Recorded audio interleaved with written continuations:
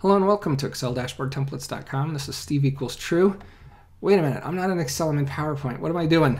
Oh, I know. I'm going to show you a technique in PowerPoint because as a professional using Microsoft products and using Excel as a business analyst or project manager, you are frequently asked to create status reports or other reports in PowerPoint. It's not quite as flexible as I would probably like, but let me show you how to get around one issue that I've had, and that involves when I have inserted a shape, like let's say a circle, within my table here, and if I copy and paste that and do it again, it looks like I'm putting it in this table here, but in fact, I'm not. If I come in and I add a new row in here, let's say rows below, notice that the shape stays there and it is not what I desire. Also, if I move my table away, my shapes stay where they are. It's not what I want at all. Let's show you how we get around that.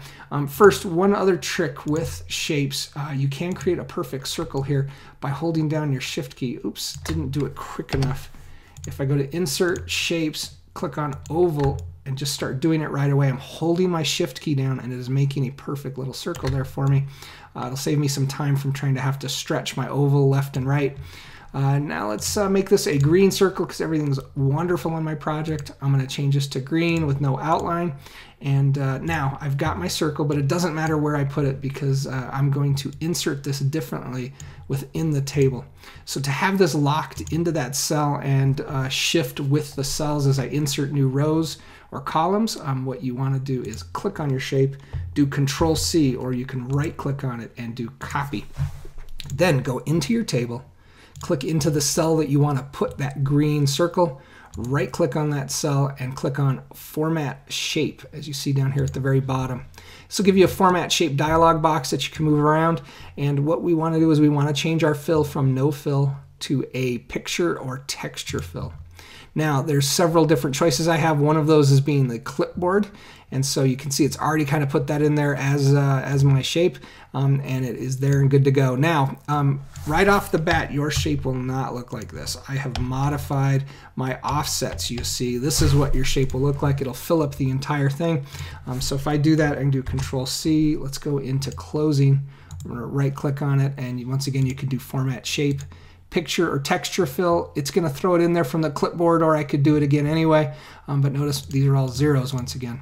And let's just do it in the third one and do clipboard. Now, what you want to do is you can change your offsets. You want to give it a top margin of, like, let's say 40, a right margin of around 40, something like that. Whatever ends up looking good for you. I'm going to do a top and bottom of 10%. And now I have a perfectly centered shape there. And if I need to add a phase 1 in between execution and closing, I can insert rows below.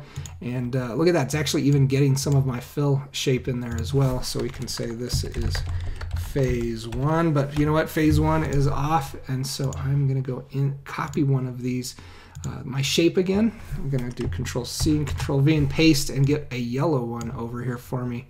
So to do that, I need to go click on the shape, do Format, change my fill shape to yellow.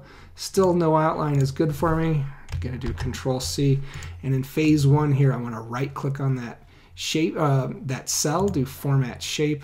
I want to paste my clipboard in there, and now I've got it as yellow. So let's say we also have red now because phase 1 is lagging. My closing phase is going to be more red instead of yellow, and so I can now come over here, do a Control-C to copy, come into my cell, right-click on it, do Format Shape, do from the clipboard. There's my red value. So you'll have to play around with a little bit, but once you now notice it still holds pretty true when I increase the table to the right. And if I increase it down a little bit, it's still, you can change your offsets in here, but at least they're moving with them. And if you just move the entire table completely, look, they're moving with them. They are no longer objects that are separated because we've inserted those as a background fill. So hopefully this helps you in your project status reports in Microsoft PowerPoint, or if you've got any other status reports where you're requiring to put a shape within a cell of a table within PowerPoint. So once again, this is Steve equals true. Please head on over to exceldashboardtemplates.com where you're sure to learn other great techniques like this. Also consider subscribing to my video channel so you get the next post delivered directly to your inbox. Thank you.